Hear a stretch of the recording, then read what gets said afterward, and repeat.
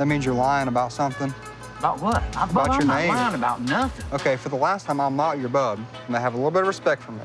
Okay? What you want, what you want, what you gonna do when Chevy John Brown come for you? So we were patrolling our assigned area.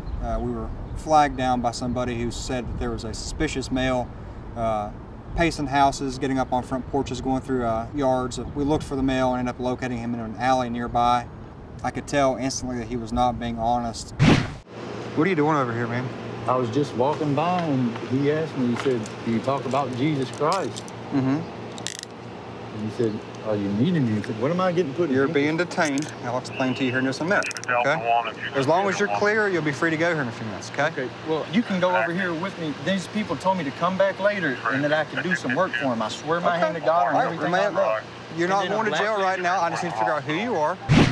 It is very common for people to give us false names, trying to prevent from going to jail. He gave me several different aliases, dates of birth. There comes a point, you know, their lie starts out almost somewhat believable, but the farther they go, it almost becomes insulting to the officer because it's so obvious that they're not being truthful about something. The thing is whenever you give me your name and I run it through the national system and there's no matching record, the national system isn't wrong, ever, okay? Okay. But that probably indicates in the 5,000 other times that I've dealt with this, it means that the person telling me their name and stuff is lying to me. I'm telling you the truth. I'm telling you that you can ask somebody around here, I'm sure would know me. While I was dealing with the suspect, he continued to refer to me as Bubba. I kind of work off the principle of I treat everybody with equal respect. I call them sir, ma'am, or by their name. So when I don't receive the same respect in return, it's not really something I appreciate. That means you're lying about something. About what? About your name. I'm not lying about nothing. Okay, for the last time, I'm not your bub. Okay, so I'd appreciate you stop calling me. Have a little bit of respect for me. Okay. I have a lot of respect. Okay, well, stop calling me what I asked you not to call me.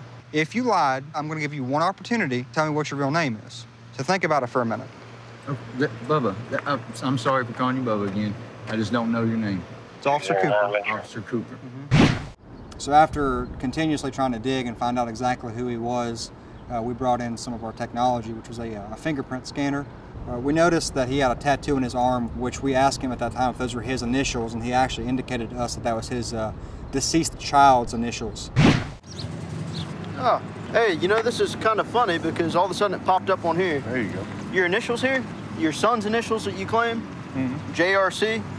That's the name it just hit with you. Now, would you like to tell me what your real name is? That is my son's Oh, name. man. What's your real name? I'm looking at you right here. I mean, here, can anybody else tell me? Corporal Petty, can you tell me if this is him? I believe that is him. Ended up being he was a wanted person who had multiple felony warrants. He ended up admitting he didn't want to go to jail because he was heroin dependent, and he was afraid that if he went to jail, he'd become very sick from withdrawals. So that was his justification for lying to us. He hit you? That was today? Yeah. So that's all this is over. It's some milk. Did you hit the guy today? No. No? Come on. And because of when I do something like that, when I could. Let me ask you this. How did he get all the injuries on his neck? Come on, no.